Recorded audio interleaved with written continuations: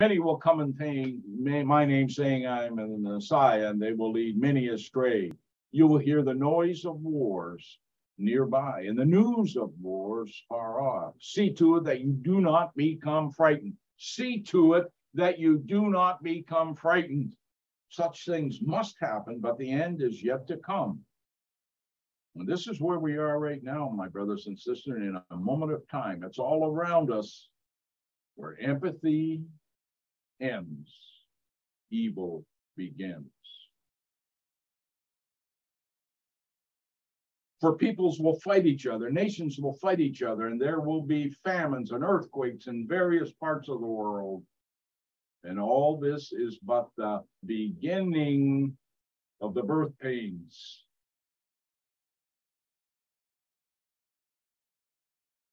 At that time, you will be arrested and handed over to be punished and put to death, and all the peoples will hate you because of me.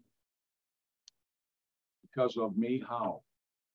Because of what he did to buy back this planet for his kids, because of what Adam stole.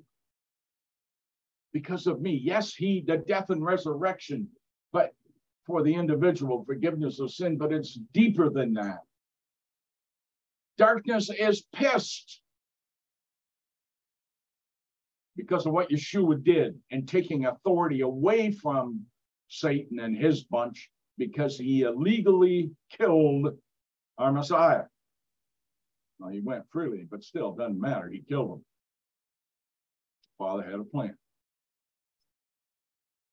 They will hate you because of me, because of what he did for us. At that time, many will be trapped. Matthew 24:10. Read that again. At that time, many will be trapped into betraying and hating each other. Trapped. Why? Lack of discernment. Lack of the truth of the word, the Torah, in a person's life. So you get trapped in this mediocrity of milquetoast religion. But not the remnant, right? But within the body of believers, this is already happening, and it's going to get worse in time. Matthew 24:11. Many false prophets will appear and fool many people. And many people's love will grow cold because of the increased distance from Torah. Why? Because of the increased distance from Torah. The law, the Torah, is the glue that holds it together. And Yeshua is that glue, my brothers and sisters.